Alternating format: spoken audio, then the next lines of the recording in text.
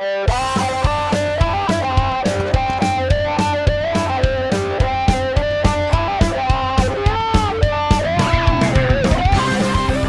I got to be part of it. I was just called up on the phone by Matt Shakman and Jack Schaefer. Shakman was the director of all episodes, and Jack Schaefer was the writer, showrunner, sort of producer, mastermind of all these episodes. And they just called me up. It was just offered to me. And they pitched it to me with some difficulty. It was difficult to explain the idea. And the way they explained it, and obviously this is a major spoiler for those who haven't seen it, but the way they explained it was that Wanda Maximoff grew up in this country behind the Iron Curtain, this fictional country. And when she was young, she dreamt of the West, but her only real exposure to the West was through these pirated VHS tapes that she and her friend, now some of this didn't occur in this, you didn't get to find out about all of this in the series. This is the way it was explained to me.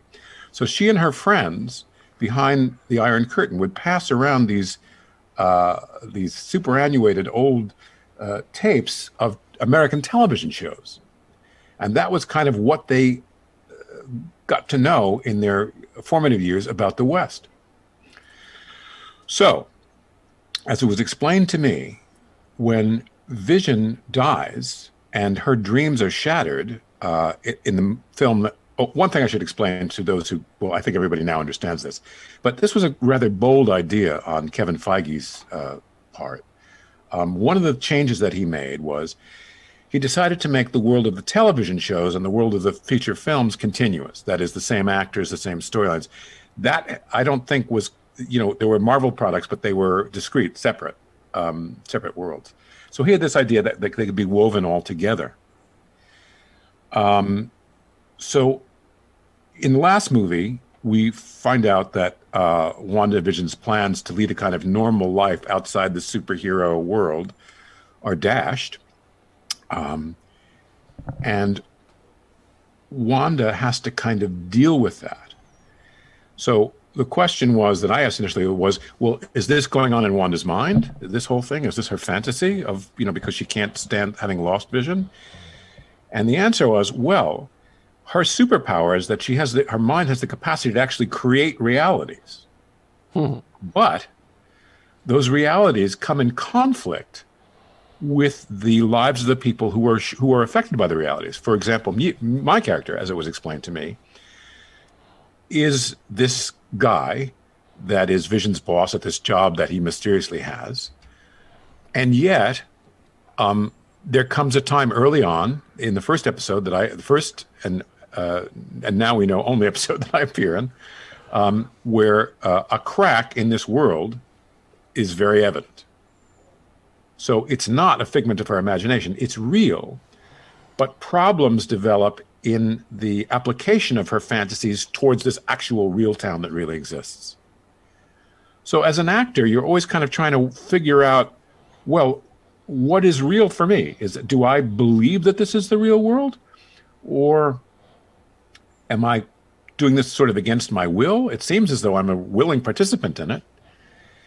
And what they said was, you are a willing participant, and she has some degree of control over you, but not complete control. And there are times when your own life and your own needs come in conflict with what she has imagined or what she has projected. And that obviously becomes very evident also with Catherine Hahn's character, also the Agatha character.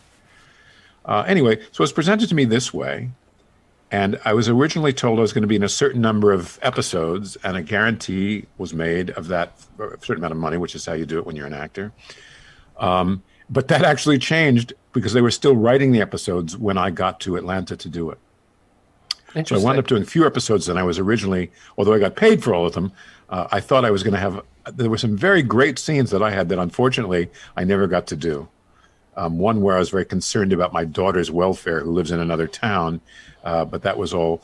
I think they thought it became too much of a side plot, and they didn't want to do it. Anyway, so the answer to this long-winded answer is it was just presented to me as an opportunity to be a part of this unbelievable, huge behemoth, this MCU thing, and was I interested? And I will say, from as an experience, it was a very interesting experience. Just prior to doing this, I had been in New York. I live in California, but I had been in New York doing a micro budget little indie movie, little indie comedy, where you know, on the craft service table there was like a thing of Triscuits and a half a thing of peanut butter, and that was it. And to suddenly go from that to the world of Marvel, which is shot at Pinewood, which is a big, huge complex in near Atlanta, where everybody's suits are handmade in Italy, and there's crab, and the sets are bigger than your house, and it's, you know, the scope, the size at which everybody works was very was made a fascinating contrast to what I had just done prior to that. But it was just given to me. There was no audition. It was just I was just offered it and thought it would be a great, interesting thing to do. Wow, that's amazing. Now you guys shot yours in front of a live studio audience. Is that correct? That is correct. We rehearsed it without the audience, and was done as live shows were actually done, or taped or filmed. I guess prior to tape, filmed shows were done, done in sequence with some stopping. But it was nervous making to actually do it in front of a live audience. It was for me anyway, although I've been a theater actor for many years. It's kind of different because usually when you're rehearsing something, you have some idea of how the audience is going to respond. But with this, it was such a kind of a curveball, such a strange thing. And we know that the Marvel faithful expect certain kinds of storylines, certain kinds of effects, certain size of operations. So to kind of throw this curveball, we really didn't know, especially to the Marvel faithful, what they were going to make of it. Was it shot before the COVID or Yes, it was all shot. It was, fortunately for me, it was all shot. My stuff was all shot in September and October of a year ago, last September and October. However, they continued shooting and they stopped in March. And then I was supposed to be in the last episode, the very last episode. But unfortunately, COVID was going on then. And because I am at significant risk for COVID complications, I had to say, I'm sorry, I can't come back. There was a scene with me and my wife, supposed to be in the last episode, but it got scrapped because it was too dangerous for me to go.